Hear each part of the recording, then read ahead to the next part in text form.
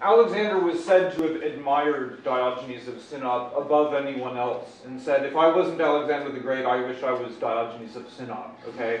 A homeless beggar in the streets of Athens. And there's all these stories about their interactions. So supposedly Alexander went up, introduced himself to him and said, I'm Alexander the Great. And Diogenes said, I'm Diogenes the dog, back to him. And the best story, which is in section 38, about how Alexander says, make any request of me. He's standing over him while Diogenes is sitting somewhere in the streets, sunning himself, and Alexander says, make any request of me, I'll grant any request that you have. So great is his admiration for him. And Diogenes says, step out of my sun. Right, to the most powerful emperor who's conquering all the world and so forth.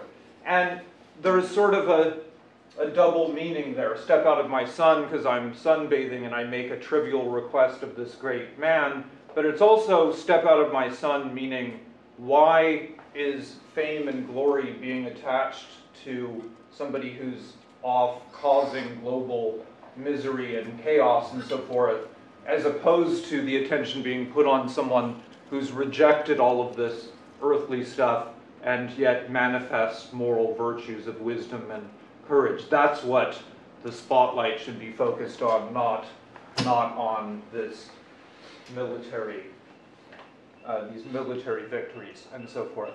And there are other stories about their interaction. Now, those seem to be true. Alexander the Great was somebody who we know had a philosophical education. He'd been tutored by Aristotle of Stagira. And he took an interest in philosophy.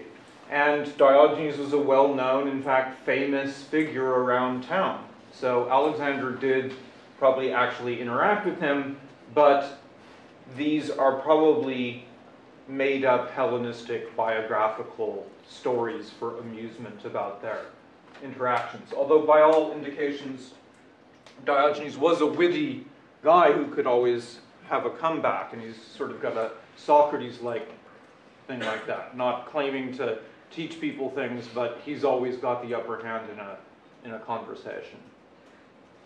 Okay?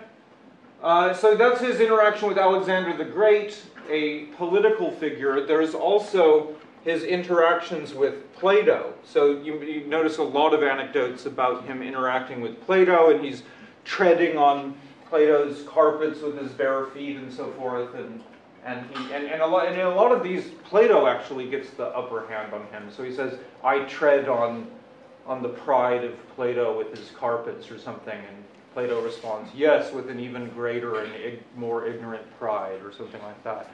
And a really funny one depicted in this painting is that in the academy they're having an abstruse debate about the definition and classification of various animals, and they're coming up with a definition of human being, something like a two-footed land animal, a two-footed animal, but some birds are obviously animals, and birds have 2 feet, so we have to define them as being featherless bipedal animals. And so they come up with this definition, featherless biped, for what a human being is. And then supposedly Diogenes plucked the feathers off of a chicken and brought it into the academy and said, I give you Plato's human being. And Aristotle called Diogenes a Socrates gone mad. So that shows his intellectual level interactions, whereas the stories about his interactions with Alexander the Great show his political interactions. And so before class, we were talking about Hellenistic politics and how they relate to ethics in general, and these kind of stories show that there still was political engagement, and even people sort of speaking truth to power and that sort of thing, even in a dangerous political climate. Although by the time that Alexander the Great was ascendant, political situation in Athens had changed vastly from the democratic situation that Socrates was in. Okay, other questions or just things that struck you about the reading? We can focus on those. I mean, I basically picked out ones that I thought were interesting, but I'd love to hear what occurred to you as you were reading it. Yeah? I just don't know that how come on the part of Socrates there is no any mentioning about the paradigm of the philosophy of Plato that has been under the influence of Socrates, like, for example, the reality, the form. This is the paradigm of the Plato philosophy, which have been most probably taken from Socrates, but didn't talk about this part on Socrates in this paper. It's not clear to me that Plato's theory of forms, a logical and metaphysical theory, is attributable to Socrates. In fact, most scholars think it isn't. Socrates talked about things like the unity of virtues and virtues being forms of knowledge and trying to come up with definitions of the individual virtues. But did he construct a metaphysical system that accounts for all of nature and these ethical values and so forth? Probably not, because we have a lot of testimony that Socrates rejected those kind of logical and physical inquiries to focus only on ethics. Now, Plato clearly does get into these metaphysical issues and physics and logic and that sort of thing. And he uses Socrates as a character even in dialogues like the Sophist or the Statesman, where they go in for these logical and the Timaeus with the natural philosophy and so forth. But it's but that's probably Plato's views being put into the mouth of Socrates instead of Socrates' views. Now, Plato, in a way, is a paradigm for Hellenistic philosophy, but he's beyond a paradigm. He's a founder of a school that actually persists into the period. So he's more like Epicurus or Zeno of Citium, or somebody who actually established an institution that went on for 1,000 years. The first institution of higher education that lasted that long, and so on.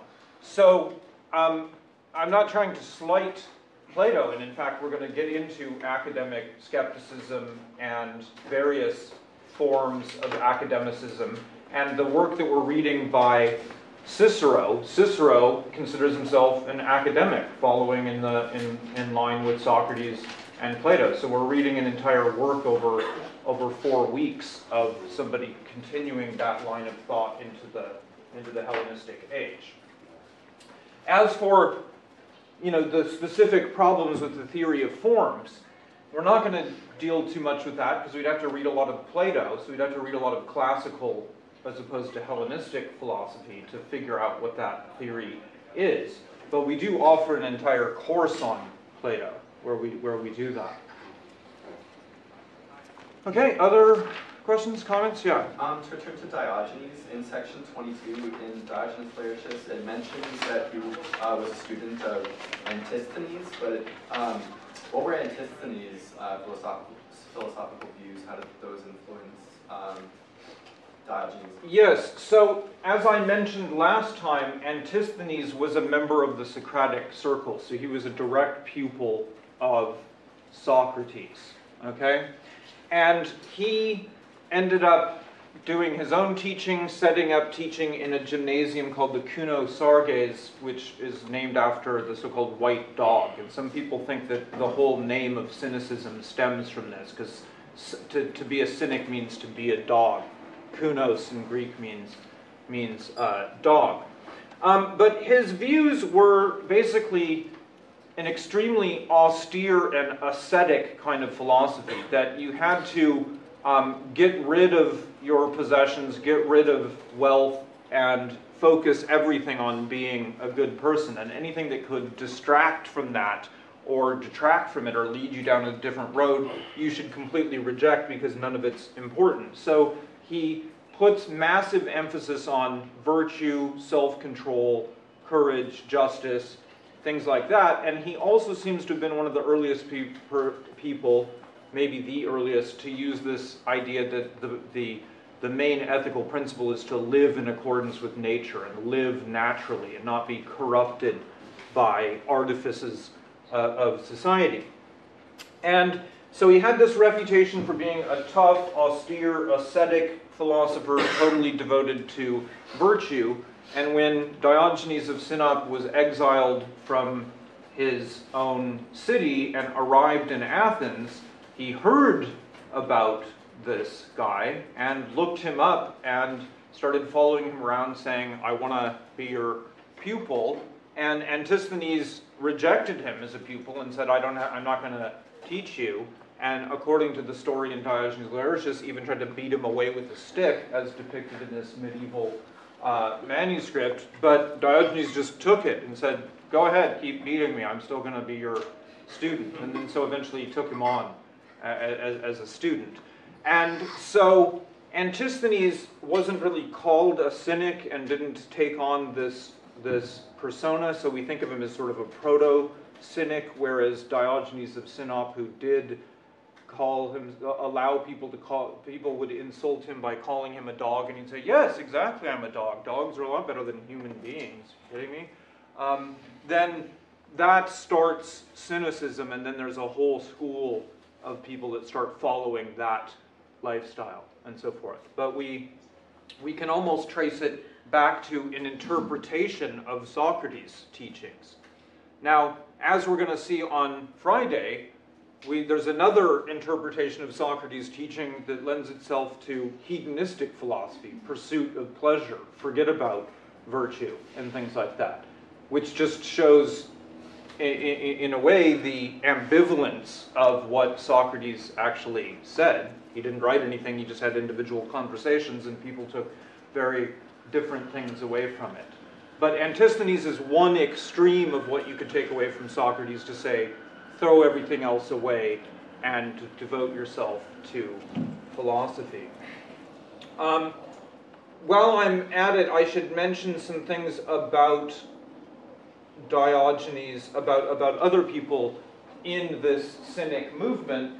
After Diogenes takes on a student named Crates of Thebes, who ends up married to a woman named Hipparchia of Maronea, who's a female philosopher, very early female Hellenistic philosopher, and they continued this live in accordance with nature and throw off all social conventions. So just as Diogenes had ate and slept and relieved himself and even masturbated in public, because why not? I'm living in accordance with nature. Those are just social conventions you're trying to impose on me to stop it. They even went further and just started having sex in public.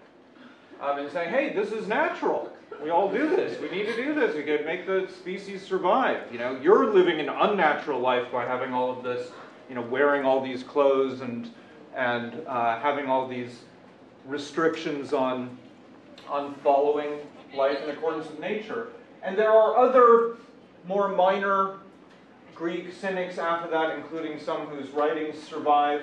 And then in the Roman period, it seems to have been revived a bit after the time of Cicero, but by the 1st century AD, and continued as a strong sort of second cynical movement that lasted until about the 5th century AD.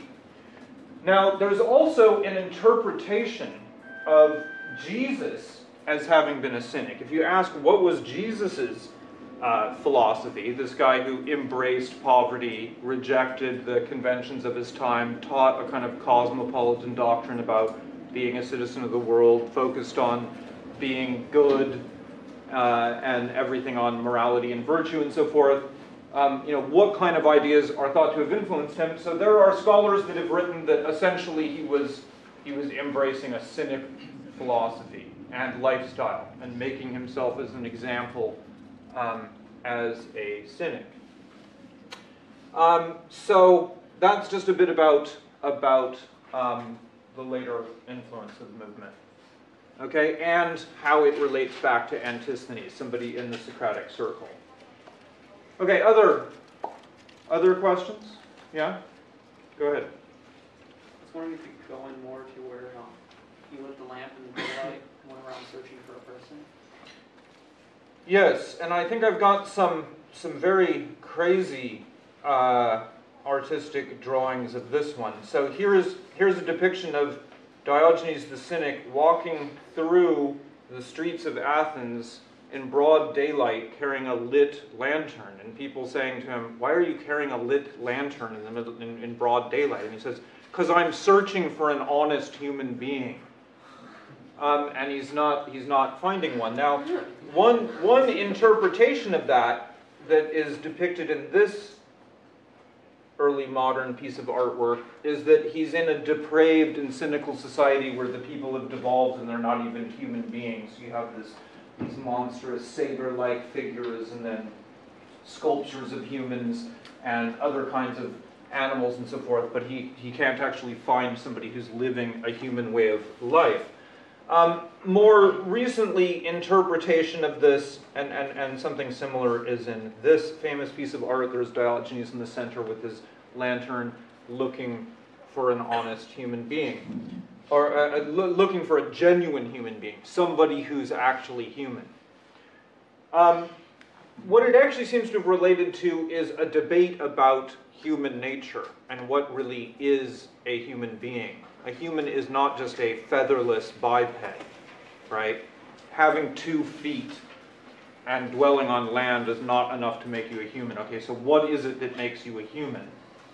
Well, something to do with reason and rationality and using the mind, because that's what makes us different from animals and plants as living things. Well, what does it mean to use reason? Well, in Diogenes' view, it means living in accordance with nature, figuring out what nature is and then living in accordance with it, and in accordance with these moral virtues like justice, courage, and so forth. But you could walk around the streets of Athens and find that no one you're running into is courageous, just, or anything. You've just got a bunch of self-absorbed people on their cell phones and so forth that don't care anything about virtue, and so you can't find a single genuine human being according to the definition of what a human being is that you come up with. So again, it's in part just his kind of political theater, you know, walking around with a lit lantern, people wondering what the hell are you doing, and but it seems to be making a philosophical point, a criticism of everyone around him, a criticism of the society around him, but also a deep question about what is truly human, what the nature of human beings is. Okay, any other thoughts about that or anything else here? Anyone? Go ahead. Is that where Nietzsche took the episode for that he used in Gay Science, with man searching for God in daylight with a lantern? Yes, that is where all of these images of lanterns being used in art and in literature go back to Diogenes. Every one of these pictures you'll see, he has a lantern in it. That's how you know you're looking at a representation of Diogenes. And Nietzsche said something like, there is no truer philosophy than cynicism, which, given that it's Nietzsche, he doesn't think any philosophies are true, so what does that really amount to? But he says something like that and says positive things about cynics, and he tries to do on a literary level what they tried to do in actual, as actual people. Now, one more thing when I was talking about the influence on this slide that I didn't talk about, because I will much later, his influence on Stoicism and the Cynic influence on Stoicism. And we really see this in later Stoics like Epictetus and so forth, who hold Diogenes of Sinope as equal to Socrates and as being a sage, somebody who actually knew the difference between good and bad and knew what true human success was and lived in accordance with it. And the Stoic system sort of builds itself on top of cynicism and begins to present itself as, well, there's basically 2 routes to happiness, the short route and the long and difficult route. And the long and difficult route is to study Stoic logic and physics and figure this whole system out and start living in accordance with it and trying to make moral progress and so forth.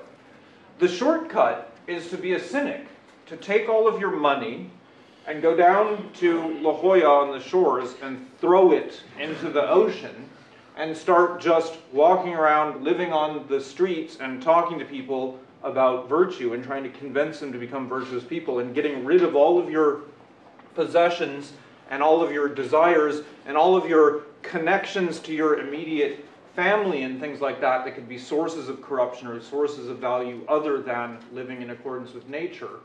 And that's really a shortcut to virtue and doing the right thing. And Stoics thought that's just too hard for most people, though.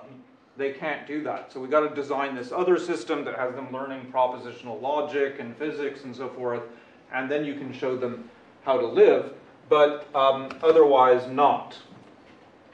Otherwise it's impossible. Or it's only possible through this difficult philosophical school and philosophical training that takes decades and may not actually ever be successful. But there is a shortcut to doing it, and that's cynicism, living the life of a cynic.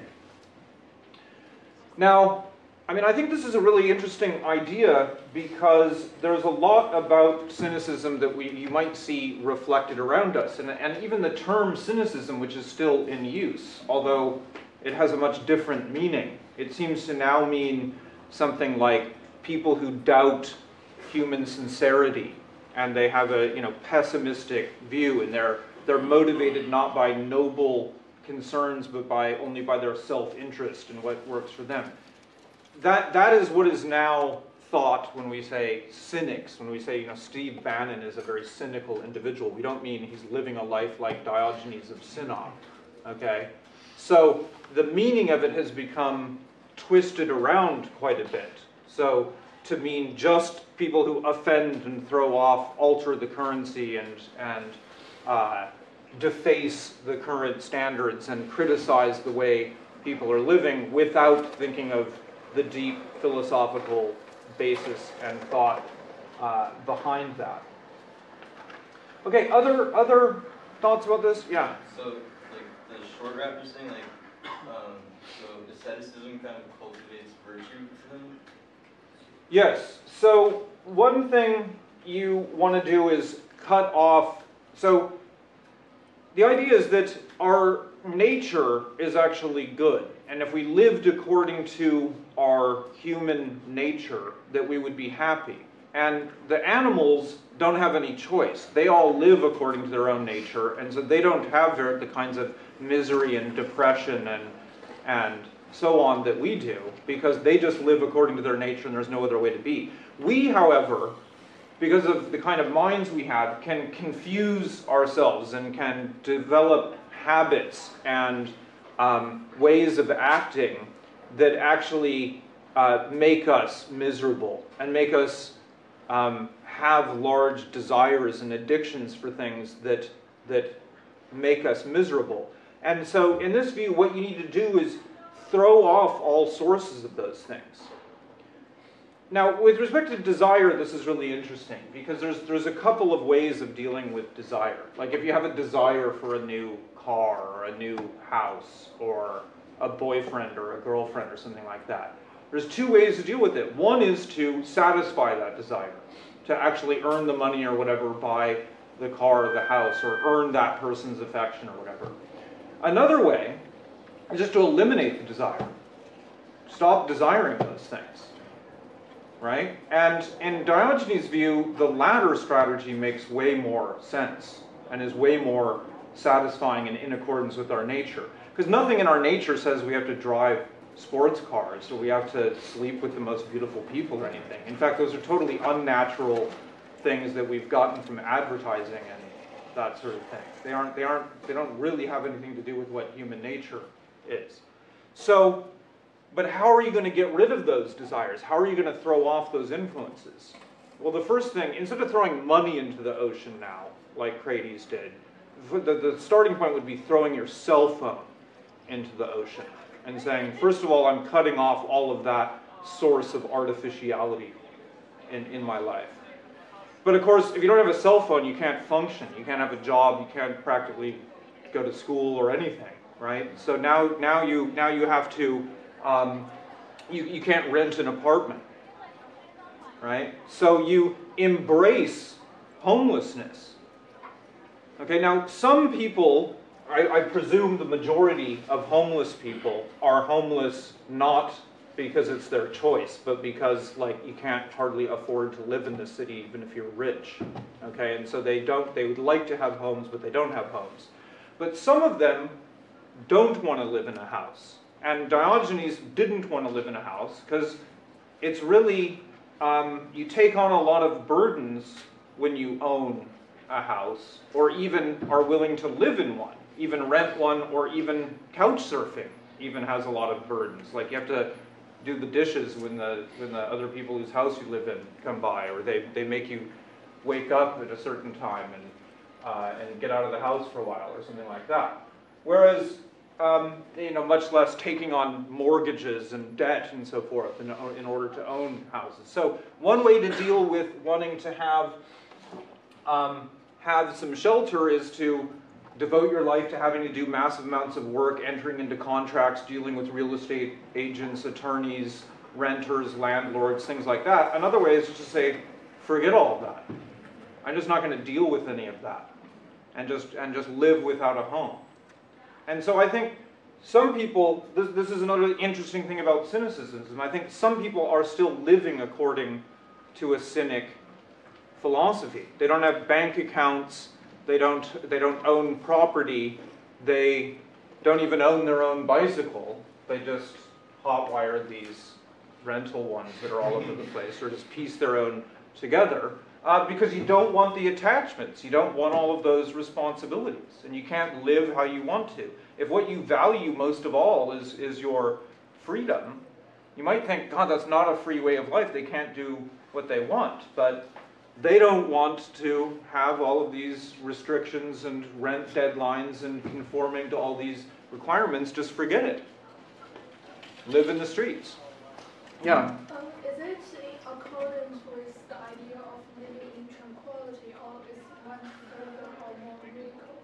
Yes, so he would argue to the end that this is a far more tranquil way of life. These people trying to make their mortgage payments and deal with landlords and so forth, way more, it basically ruins the possibility that you could be a tranquil person, because you have to worry about that all the time.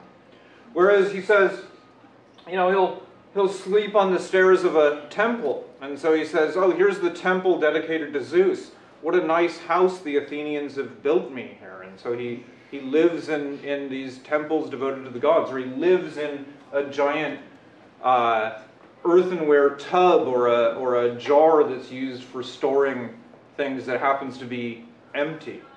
In other words, like living under the I-5 freeway or something. What a wonderful house the San Diegans have built me right here. Why would I go out and take on a mortgage?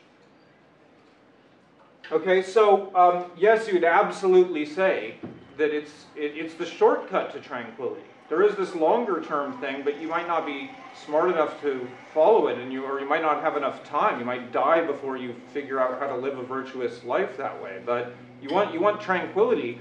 Get rid of all of those ambitions about being a high-powered attorney or a successful scientist or whatever. Just throw those away and just live according to nature. And the closer you get back to nature, you'll find that that's where the true source of tranquility and happiness is for a human being. It's your natural state that you would be in if you weren't torturing yourself with unnatural stuff, with mere conventions of society. Okay. Excuse me. Yeah. Jean-Jacques Rousseau also raised the same opinion, doesn't he?